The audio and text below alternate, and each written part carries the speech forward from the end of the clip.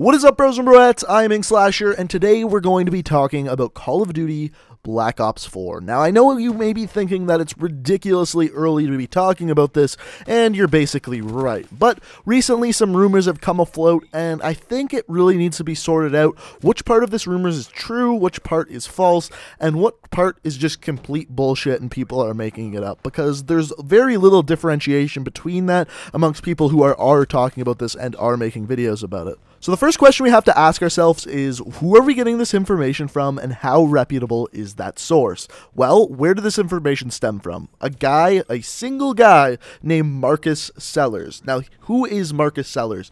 His description of himself is a writer, a reviewer, and an editor for several different Nintendo kind of blogs. The first question we have to ask is, how reputable is this source? As far as how many followers he has or anything like that, he's not a huge guy. He's not only has around 4,000 followers on Twitter, and the places he writes for aren't very big distributors either. So, first of all, this guy has nothing to lose in giving out false information. And in fact, when I scrolled through his Twitter, he did have some pretty great predictions. A lot of his tweets were actually right about various Nintendo games, about the Switch as a whole. He did a pretty good job with that, but at the same time, there were a lot of things that he tweeted out that simply turned out to be false. It seemed like he was almost 50-50 on his predictions. Also, the types of news that this guy tweets out and gives information on generally are things that are rumors, things that are being speculated, things that aren't 100% confirmed, but if you do some research, you can get a pretty good guess on them. So, how reputable is the source? I would definitely say not 100%, but he has gotten things right in the past. Now, what did Marcus have to say about the next Call of Duty game? He said, Call of Duty 2018 is Black Ops 4 and is coming to PS4,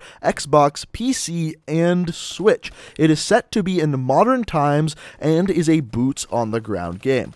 The Switch version will support DLC, HD Rumble, and motion controls. The Switch version is also being ported by a company which is familiar with COD games. So before I actually read this to you, I mentioned that Marcus didn't have a huge following. Now, there was a reason why I mentioned that. Generally speaking, when someone doesn't have a huge following or does not work for a company, there's no negative repercussions for giving out false information. Whereas if you're a giant video game news company, something like IGN, and give out false information, you get much more backlash. So for a small writer / reviewer, it's really not a huge deal if he kind of gets some of these predictions wrong.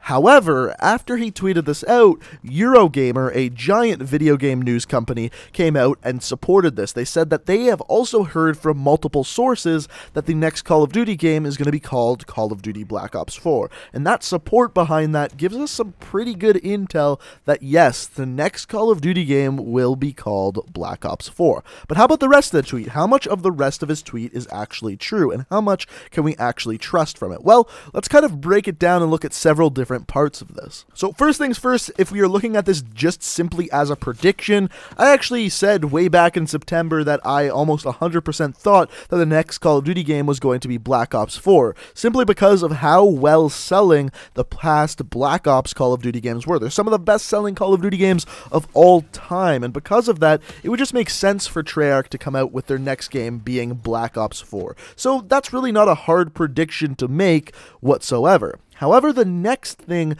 that Marcus Sellers said was that the next Call of Duty game, Black Ops 4, would be a modern times Call of Duty game and to be boots on the ground. This one's a little bit more difficult to believe, yet it is possible. The reason why I say that is because Black Ops 1, 2, and 3 were all set during different time periods, so it's not unreasonable to think that Black Ops 4 could be at a completely different period of time. On top of that, why do I think that this is unlikely, or maybe not even unlikely, but kind of hard to predict? Well, the last Call of Duty game that Treyarch produced was, of course, Black Ops 3. Black Ops 3 had the 3D movement style. You could wall run, you could slide, you could jump and boost jump up into the air. Not only this, Black Ops 3 was the top-selling Call of Duty game of all time. It actually went on to outsell Modern Warfare 3, which is shocking, and some people don't even believe it to this point, but I promise you, it's true. I've looked at all the numbers. I wouldn't lie to you guys about something like that. And to go from a 3D-style movement game that is the top-selling Call of Duty game of all time to one that is now boots on the ground, I would find to be a little bit odd. Is it out of the question? Absolutely not. In fact, with the support behind Call of Duty World War II's boots on the ground style, it wouldn't be surprising at all. So, am I saying that this prediction is wrong? No, but it is still hard to believe. As far as the modern times Call of Duty game goes, the only reason why I would question that is because the big rumor right now is that the next Infinity Ward game to come out is going to be Modern Warfare 4, and to have two back-to-back Modern Warfare games, I would find to be a little suspicious. And by no means do I know for sure that the next game will be Modern Warfare 4, it would just make sense. Because of how bad Infinite Warfare did, I feel like the only way Infinity Ward can really redeem themselves is by going back to their bread and butter, the Modern Warfare series. So out of this whole leak, the thing I find most suspicious is that this game is going to be a Modern Times game.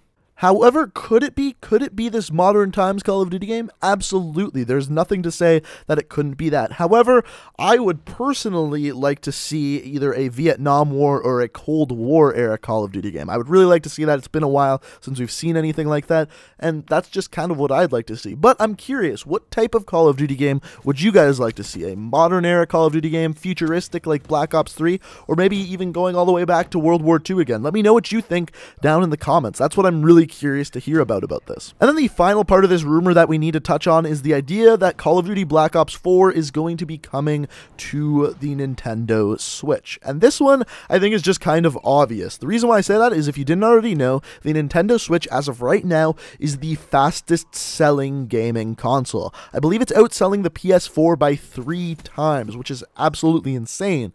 Now, by no means does this mean there is more Nintendo Switches out there than PS4s. It just means that currently it is the fastest selling console. So there would be a big missed market if Call of Duty didn't come to the Nintendo Switch. The other thing that it says at the end of this is this Switch version is also going to be ported by a company which is familiar with COD games.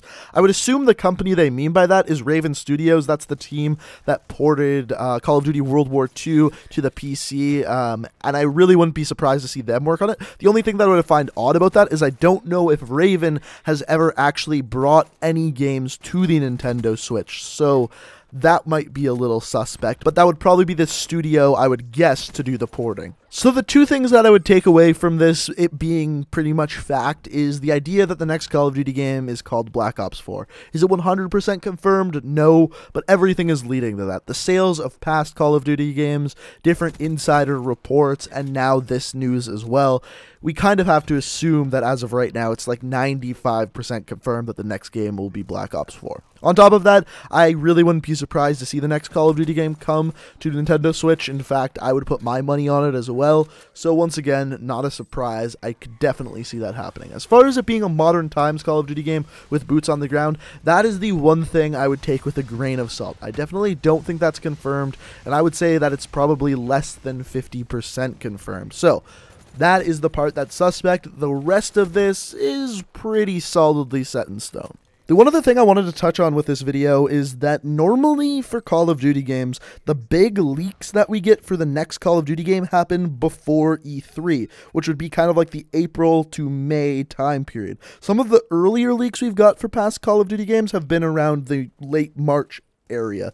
So this is extremely early for Call of Duty leaks. That's the only other reason why I would say be careful of what you hear with these leaks. It is still extremely early, to the point where the developers could still change some very large aspects of the game. So take everything you hear with a grain of salt. Even the things I say, take them with a grain of salt, and kind of be skeptical about what people are saying about this. But now I'm curious to hear what you guys have to say. What would you like to see out of Treyarch's next game? Would you like to see another Black Ops entry? Would you like to see something brand new? And on top of that, where would you like it to take place? In the past, in the future, or in modern times? Let me know what you think down in the comments below. Also, if you're new to the channel and like what you see, it'd be awesome if you could hit that subscribe button. And if you enjoyed the video, it'd be fantastic if you could hit that like button. But guys, I hope you enjoyed the video.